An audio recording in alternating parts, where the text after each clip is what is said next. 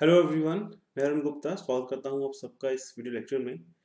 दोस्तों, काफ़ी हमको इंक्वायरीज आ रही है रिगार्डिंग CBT2 ALP के लिए कि सर ट्रेड वाइज ये बताइए कि टाइम कम है तो सबसे इम्पोर्टेंट चैप्टर्स कौन से हैं और तैयारी से पहले हम कम से कम इन चैप्टर्स को तो नहीं छोड़ें, मतलब मिनिमम इसको तो हमको अच्छे से करना ही करना है। तो आज के इस सेशन में हम डिस्कस करेंगे इलेक्ट्रॉनिक मैकेनिक के बारे में।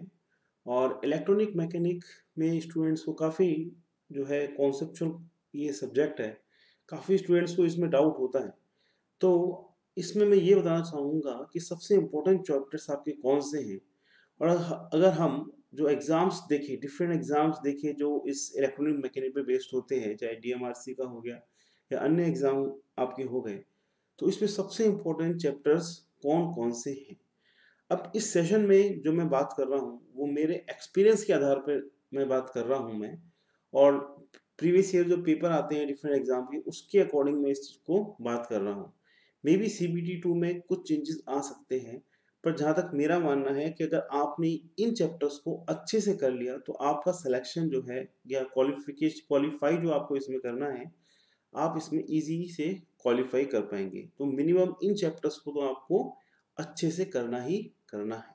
आइए शुरू करते हैं। तो सबसे पहले मैं बात करता हूँ इलेक्ट्रॉनिक मैकेनिक में हाउ टू प्रिपेयर, कैसे इलेक्ट्रॉनिक मैकेनिक की तैयारी करनी है, जिसमें सबसे इंपॉर्टेंट चैप्टर्स कौन कौन होते हैं। तो सबसे पहले मैं ले रहा हूँ ऑल टाइम फेवरेट। क्या ऑल टाइम फेवरेट मतलब जो एग्जामिनर है, मतलब जो एग्जाम सेट कर रहा है उसके लिए अधिकतर देखा गया है कि सबसे फेवरेट टॉपिक्स क्या है। तो उसमें सबसे पहला नंबर आता है आपका AC सर्किट का। जी हाँ, एसी सर्किट में एसी सर्किट में आपके जो सबसे इम्पोर्टेंट चीज़ आती है इसमें RMS, पीक फैक्टर, आपका फॉर्म फैक्टर, आपका मीन वैल्यू, ठीक है। हाफ वेव रेक्टिफायर के लिए क्या होगा, फुल वेव रेक्टिफायर के लिए क्या होगा, इस पे क्वेश्चन सबसे ज़्यादा आते हैं और इसके विदाउट इलेक्ट्रॉनिक मैकेनिक का कोई पेपर आपका सेट नहीं होता। तो ये चीज़ आपको अच्छी से कर लेनी है। इसके साथ में आपके एडमिटेंस वाली कुछ न्यूमेरिकल्स आ सकते हैं छोटे मोटे, उसकी कुछ यूनिट्स पूछी जा सकती है। और इसमें एक चीज़ आती है आपकी वोल्टेज और करंट का जो रिलेशन है लैग और लीड कंडीशन में, वो आपका अक्सर पूछा जाता है कि कैपेसिटर सर्किट में करंट वोल्टेज के लैग करेगा या लीड करेगा, या इंडक्टिव सर्किट में करंट वोल्टेज के बीच में क्या रिलेशन होगा। तो कहने का मतलब ये है कि सबसे इंपॉर्टेंट चैप्टर आपका AC सर्किट होता है इलेक्ट्रॉनिक मैकेनिक का, ठीक है। सेकंड बात है ट्रांसफॉर्मर। ट्रांसफॉर्मर के कुछ बेसिक्स जो है आपके पूछे जाते हैं इलेक्ट्रॉनिक मैकेनिक के, और ये भी आपके एग्जाम में आना एक प्रकार से तय रहता है। फिर थर्ड बात है मेजरिंग इंस्ट्रूमेंट। आप कोई भी काम इलेक्ट्रॉनिक्स का करते हैं तो मेजरिंग इंस्ट्रूमेंट के बिना वो पॉसिबल नहीं है। और मेजरिंग इंस्ट्रूमेंट्स में कई इंस्ट्रूमेंट्स की जो प्रॉपर्टीज़ है, कई उसकी खूबियाँ पूछेंगे। मूविंग आयरन है, मूविंग कॉइल है, क्या डिफरेंस है, स्केल क्या होता है, काफ़ी चीज़ें इसमें आती है, उसकी प्रॉपर्टीज़ क्या होती हैं। तो उस लिहाज से आपका मेजरिंग इंस्ट्रूमेंट भी एक इम्पॉर्टेंट आपका टॉपिक बन जाता है। फिर यहाँ पे जो इलेक्ट्रॉनिक्स का जो बेसिक हम बोलते हैं, जिसको हम बोलते हैं बेसिक इलेक्ट्रॉनिक्स, जिसमें PN डायोड एंड रेक्टिफायर नाम का एक चैप्टर होता है, वो भी अगेन बहुत इंपॉर्टेंट होता है। फिर यहाँ पे अक्सर वेव शेपिंग सर्किट में एक चैप्टर है क्लिपर और क्लैम्पर का, तो उससे भी आपके क्वेश्चंस आते हैं कि डायोड की पोजीशन क्या होगी क्लिपर में, क्लैम्पर में क्या होगी। तो अगेन इसमें काफ़ी, क्योंकि ये इलेक्ट्रॉनिक्स के पॉइंट ऑफ व्यू से इंपॉर्टेंट रहता है, तो यहाँ पे क्लिपर और क्लैम्पर का जो है अक्सर देखे गए हैं, इस पे क्वेश्चन आता ही आता है। फिर अगेन बात करते हैं हम डिजिटल इलेक्ट्रॉनिक्स की। डिजिटल इलेक्ट्रॉनिक्स भी इलेक्ट्रॉनिक मैकेनिक का एक इंपॉर्टेंट चैप्टर रहता है, और कोई भी आप पेपर निकाल के देखो यहाँ से आपके क्वेश्चन आपके बनते बनते यहाँ पे आपका जो आएगा नंबर कन्वर्जन पे आएगा कि कोई नंबर आपको बाइनरी में दे दिया, उसको डेसिमल में करना है, डेसिमल में है तो ऑक्टल में करना है, ऑक्टल में तो हेक्साडेसिमल में करना है। तो इस टाइप के क्वेश्चंस आपके डिजिटल इलेक्ट्रॉनिक्स में आएंगे। और साथ में आपके जैसे नॉट गेट होता है, एंड गेट होता है, ठीक है। तो इस पे भी आपके क्वेश्चंस आपके आते हैं डिजिटल इलेक्ट्रॉनिक्स में।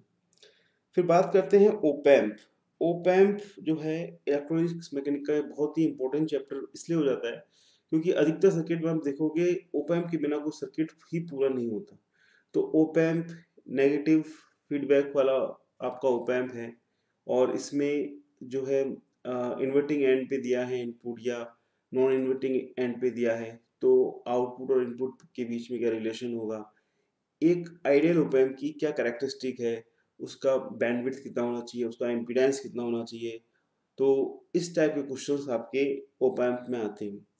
फिर अगेन एक आईसी है 555 टाइमर, इसके बारे में भी आपसे एग्जाम में पूछा जाता है, छोटा सा टॉपिक है पर 555 टाइमर क्योंकि इलेक्ट्रॉनिक्स प्रोजेक्ट और इलेक्ट्रॉनिक्स में काफ़ी काम आता है टाइमिंग सर्किट के लिए, तो यहाँ से भी आपके क्वेश्चंस जो है इसमें पूछ लिए जाते हैं। फिर बात आती है कम्युनिकेशन की। जी हाँ, कम्युनिकेशन के जो बेसिक्स जो फंडामेंटल्स हैं, जैसे आपके मॉड्यूलेशन है, कौन कौन से प्रकार के होते हैं, किस मॉड्यूलेशन की क्या खूबी है, तो इस सारी चीज़ें आती है आपकी कम्युनिकेशन में आती है, ठीक है। फिर ट्रांसड्यूसर है, ट्रांसड्यूसर क्या होते हैं, किस किस प्रकार के होते हैं, और ट्रांसड्यूसर क्या करते हैं, उसके क्या फंक्शन होते हैं, एक्टिव सक्रिय कौन सा होता है, निष्क्रिय ट्रांसड्यूसर कौन सा होता है, आपको 4 ट्रांसड्यूसर दे देंगे तो उस पर आपके क्वेश्चंस आते हैं। तो ट्रांसड्यूसर भी बहुत बड़ा टॉपिक नहीं है, समझने को आसान है, पर यहाँ से भी आपकी 1 या 2 क्वेश्चंस आपके इजीली आ सकते हैं, ठीक है। फिर अगेन हम बात करते हैं सेल फोन की। सेल फोन इसलिए इम्पोर्टेंट हो जाता है क्योंकि सेल फोन एक ऐसी चीज़ है जो आज हम सभी के पास में है, तो इसलिए एक रुचि का विषय बन जाता है, एक इम्पोर्टेंस इसकी अपने आप ही हो जाती है। तो एग्जामिनर यहाँ से भी आपके क्वेश्चंस काफ़ी पूछता है इलेक्ट्रॉनिक मैकेनिक में, ठीक है। फिर है एंटीना। एंटीना कौन कौन से प्रकार के होते हैं, कौन से एंटीना के क्या बेनिफिट होते हैं, तो इस प्रकार के क्वेश्चंस आपके एंटीना में आते हैं। और 11th हम ले रहे हैं पावर इलेक्ट्रॉनिक्स। पावर इलेक्ट्रॉनिक्स में भी आपके क्वेश्चंस काफ़ी बनते हैं और इसके विदाउट भी आपकी इलेक्ट्रॉनिक मैकेनिक पूरी नहीं होती। तो ये जो 11 टॉपिक्स मैंने बताए, इस पूरी स्क्रीन का आप स्क्रीनशॉट ले सकते हैं और अपने पास में इसको सेव करके रख सकते हैं। और अगर आपने इसको भी कर लिया तो आप जो क्वालिफाइंग मार्क्स की बात कर रहे हो तो आप इजीली क्वालिफाई कर पाएंगे। और आपको मैं ये बताऊं कि अगर 75 मार्क्स का अगर आपका ये पेपर है, तो क्वालिफाइंग करने के लिए आपको जो मिनिमम मार्क्स है, तो वो नहीं कि आप मिनिमम क्वालिफाइंग मार्क्स की आप जा रहे हैं कि भाई मेरे को 28 मार्क्स आ जाए या मेरे को 42 मार्क्स आ जाए।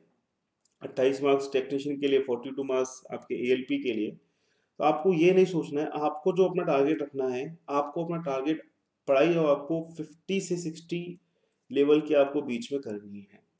अगर आपने पार्ट अच्छा कर लिया पर इसमें आप क्वालिफाई नहीं हुए तो एग्ज़ाम आप नहीं निकाल पाएंगे। तो इसलिए मैं आपसे ये कह रहा हूँ कि आप अपना टारगेट अगर आप 28 या 42 लेके चलेंगे तब आप फेल हो जाएंगे।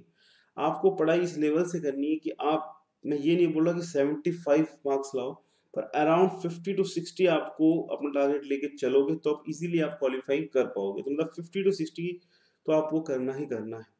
और वैसे पढ़ना तो पूरा ही चाहिए, कोई रिस्क नहीं लेनी चाहिए, और पढ़ने में कोई बुराई भी नहीं है, पर अगर आपके पास समय कम है तो आप ये कर सकते हो कि ये जो 11 टॉपिक्स है इसको आप अच्छे से कर जाओ। फिर इसमें कुछ छोटे मोटे टॉपिक्स हैं जिससे भी क्वेश्चंस आते हैं और थोड़ा सा पढ़ के आप बहुत अच्छा कर सकते हो, चांसेस रहते हैं। एक तो है सेफ्टी डिवाइसेस, जिसमें फ्यूजेस के बारे में और एमसीबी के बारे में सिंपल उसकी रेटिंग, सिंपल उसके फुल फॉर्म पूछे जाते हैं, तो बहुत ही इजी टॉपिक है जिससे नंबर अच्छे स्कोर किए जा सकते हैं। और ऑप्टो इलेक्ट्रॉनिक्स जो है, जैसे ऑप्टो कपलर है, फोटो डायोड है, लेज़र है, इनसे भी जो है एग्जामिनर को काफ़ी रुचि रहती है और इसमें भी काफ़ी क्वेश्चंस आपके पूछे जाते हैं। तो ये भी बहुत छोटे टॉपिक है, बड़े टॉपिक नहीं है, पर अपनी इंपॉर्टेंस रखते हैं।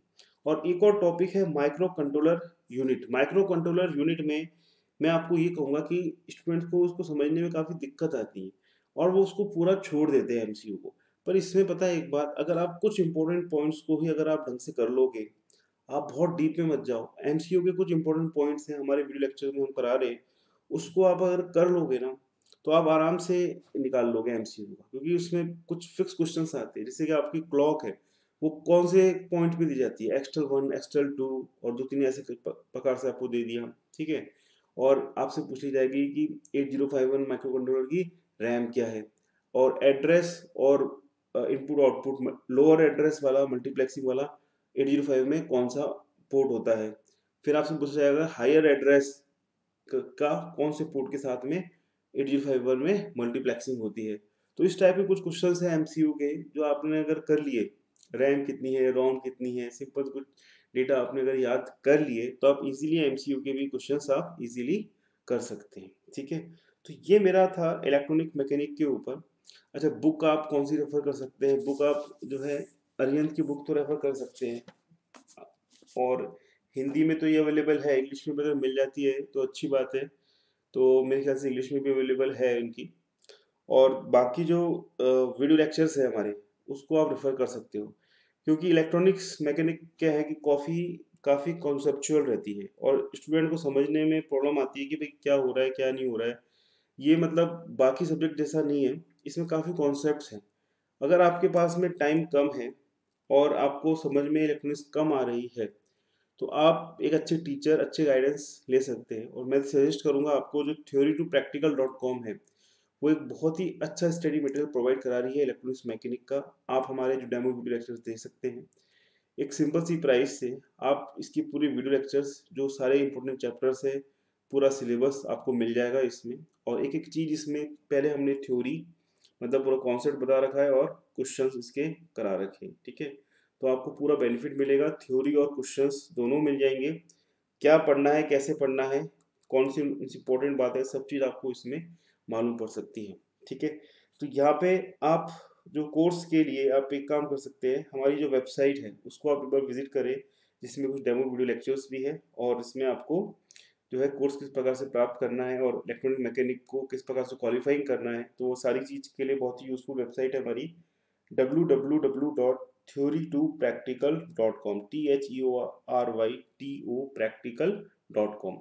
और हमारी ईमेल आईडी है theory2practical@gmail.com, और व्हाट्सअप नंबर है 8003378523। और फर्दर इंफॉर्मेशन के लिए आप हमको अपना नाम, मान लीजिए आपका नाम अर्जुन है, और आपका एग्ज़ाम CBT2 है, और आपकी जो ये ट्रेड है इलेक्ट्रॉनिक मैकेनिक, तो आप EM लिख के हमको भेज दीजिएगा। तो इसमें जो भी इंक्वायरीज है, जो भी किस प्रकार से करना है, वो मैं आपको इसमें एक्सप्लेन करवा दूंगे हमारी टीम। तो दोस्तों, ये पूरा जो स्क्रीनशॉट है, इसको स्क्रीन है, इसको स्क्रीनशॉट ले लीजिए, इसको बहुत इंपॉर्टेंट चीज़ है, और इसको आप कर लीजिए, आराम से आप क्वालिफाई हो जाएंगे। ठीक है स्टूडेंट्स, और कुछ डाउट हो तो आप कमेंट में लिख सकते हैं। और जो बाकी स्टूडेंट्स जो इसको देख रहे हैं इस वीडियो को, और वो चाहते हैं कि सर हमारे ट्रेड का भी बताएं, तो अपनी अपनी ट्रेड को लिख दीजिए। तो दोस्तों, मिलता हूँ मैं आपसे नेक्स्ट वीडियो में, और आशा करता हूँ आपको वीडियो पसंद आया होगा और आपके लिए ये वीडियो काफ़ी यूजफुल होगा। तो दोस्तों, मिलता हूँ नेक्स्ट वीडियो में।